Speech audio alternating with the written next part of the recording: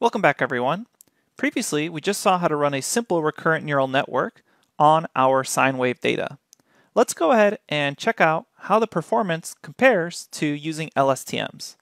We also saw that it can take a long time to train these recurrent neural networks, as we saw up here. And we also know that it could get noisy as we train for more and more epochs. So let's introduce how we can use early stopping in conjunction with the fact that we're fitting to a generator. Because passing in the validation data, in our case, we need to pass it in the same batch shape as the generator is doing. So we essentially need to create two generators, one for our training data and one for our validation or test data. To do this, we'll start off by setting up our early stopping just as before. We'll say from TensorFlow, .keras, .callbacks, import early stopping. And we'll create an early stop variable just as before by saying early stopping. In our case, we're also going to monitor that validation loss. And we can decide on a patience, basically how many epochs are you going to keep waiting until this early stop actually takes into effect. And for recurrent neural networks, I would recommend a higher patience than just patience equals 0, because they can get pretty noisy sometimes. So it's probably nice to wait a couple more epochs just to make sure that we're not in a noisy territory and then going back down with our loss. Okay, so there's our early stopping mechanism. Now what we need to do is create a validation generator. So I will say validation generator is equal to, and I'm going to use the same time series generator as before, except this time it's our scaled test data. That's the source of the X. And our scale test data, that's the source of the Y. And then I need to define length equal to length. And then batch size is also equal to 1. Now pay attention to what happens when I try to just run this as is. I will get an error. And this is a really common error, especially for beginners. So they set everything up just as they did with the training generator, and they think, well, what's actually going on here? Well, here's the problem. Right now, our validation set is essentially looking at the exact same length as the entirety of our test set. So what needs to happen is this scaled test data set must be greater than the length chosen for our batches. And that's essentially a sacrifice we have to make in order to actually run this validation generator.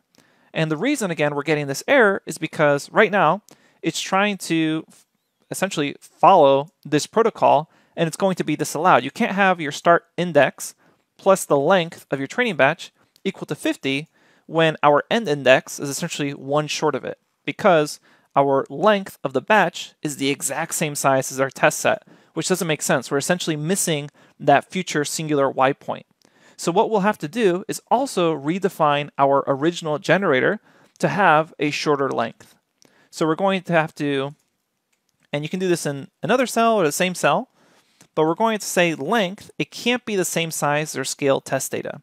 So previously, our scaled test data, that was going to be a length of 50. We'll go ahead and shorten it by 1 to make sure everything's okay. So now we'll say generator, and this is now our training generator, is a time series generator, pass in our scaled training data as the source of our X and Y, and then length is equal to length, and the batch size is 1. And now that the length of our batches is shorter than our scaled test set, we should be okay. And essentially what the validation generator is going to do is going to keep testing on that test range as we actually predict.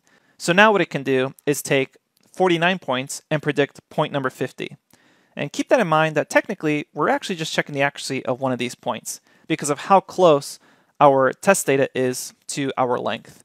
If we had it as 50, that wouldn't make sense for the validation set because our validation set is only 50 long. We would need that 51st point to actually check against, which is why we were getting that error.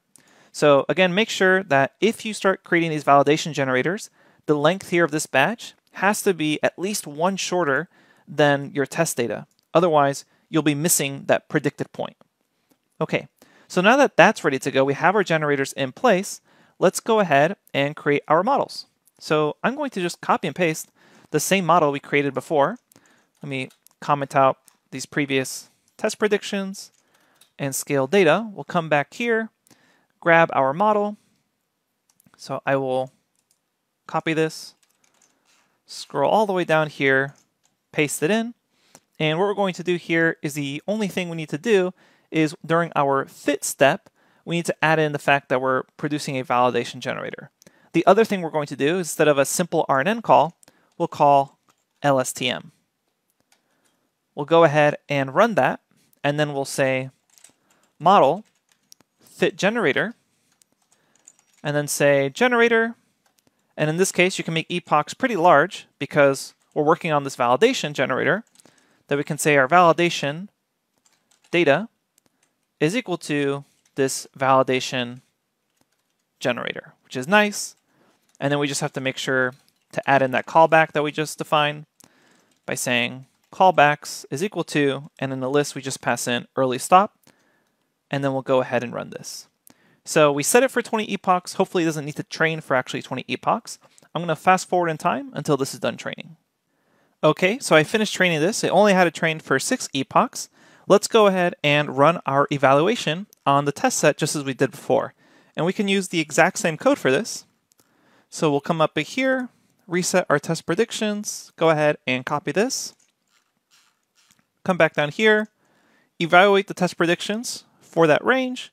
And the other thing we're also going to do is make sure that we do the inverse transform for our test predictions. So I'm going to run this just as before, and essentially I just copied these 3 lines from our notebook, but it's the exact same lines we did before. We'll say true predictions is equal to the inverse transform of this test predictions. I'm going to overwrite my current test predictions to be true predictions, but what we can do is go ahead and call this LSTM predictions is equal to true predictions, and then we'll run this, and now we'll have 3 columns. And so now I can see the predictions from my normal RNN, the predictions from the LSTM here in green. And we can see that the green tends to be performing really quite well towards the end, although it's overshooting here in the middle. And that is also kind of an artifact of the fact that we're essentially really just focusing on that last end prediction point, which makes sense given the way that we're using a batch length of 49 and our test set was 50. So it actually might be better to either increase the test data and keep the length of 49 or 50, or keep the test data at 50 and then lower the actual length of that batch size. So here are all our comparisons against the actual data itself. And now let's go ahead and see how it works if we were to forecast this into the future. So let's imagine that I want to actually forecast this beyond 50. Recall that our original data frame, if I plot the data out, it only goes up to 50. So let's see how we can forecast essentially a sine wave or something similar to it beyond that x is equal to 50. So what we should be doing here is I should be retraining on all my data. So I'm going to essentially just copy and paste a couple of commands from the notebook. So this is all stuff we've seen before. I will scale all my data, so fit transform on all my data, because now I'm forecasting into the future.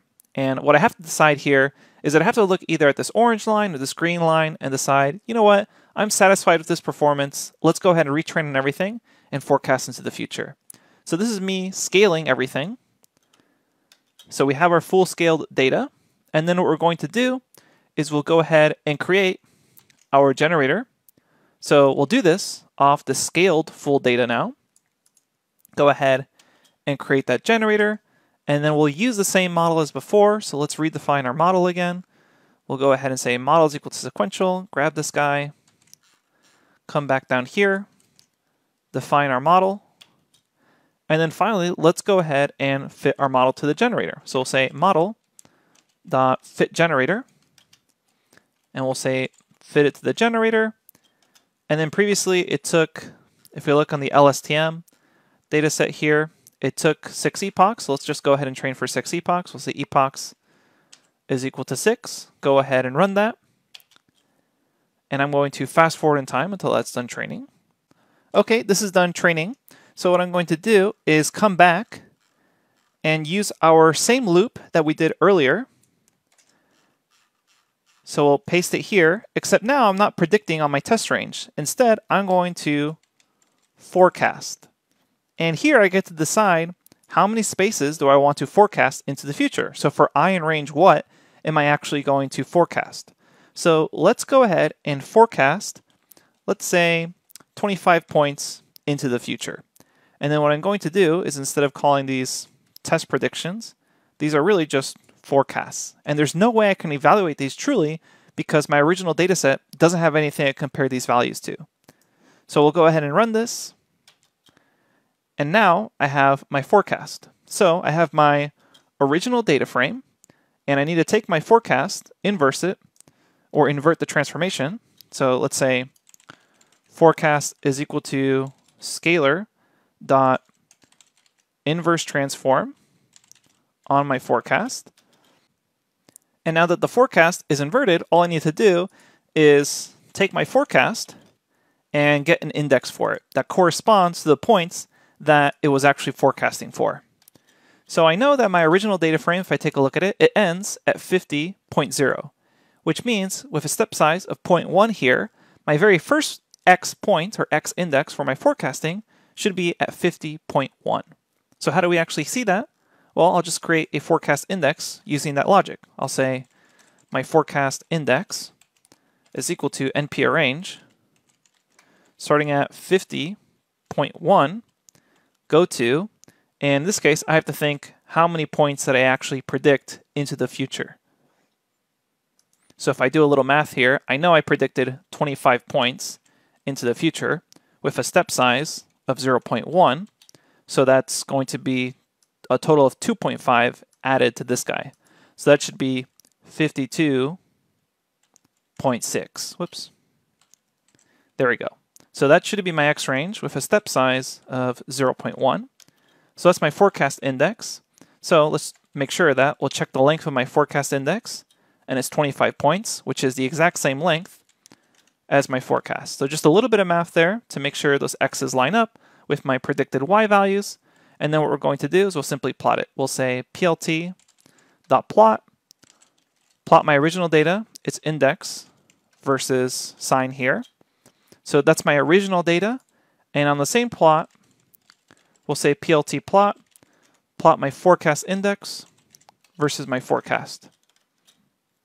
And there you have it. We can see those 25 points. And the reason you see a big gap here from this point to this point is because these are two separate, essentially series. So there's no line that automatically connects them here. However, what you could do is bind these together using pd.concatenation or concat, and then it would just be one continuous data frame.